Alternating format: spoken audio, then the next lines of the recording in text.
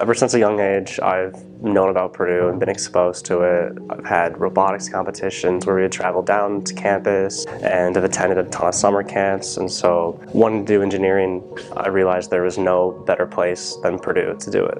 Meeting all the different faculty and people that I've met, I had no idea that Purdue was one of the highest ranked in the transportation industry until I found out that I wanted to do transportation, so I just got really lucky in picking the right school with the right people and the right career choice. There's so many different things you can do, whether researching connected vehicles or looking at traffic calculations or just doing roadway design. There's just so many different options and it all appeals to me. It's a little tough, but it's rewarding, and that's the most important part.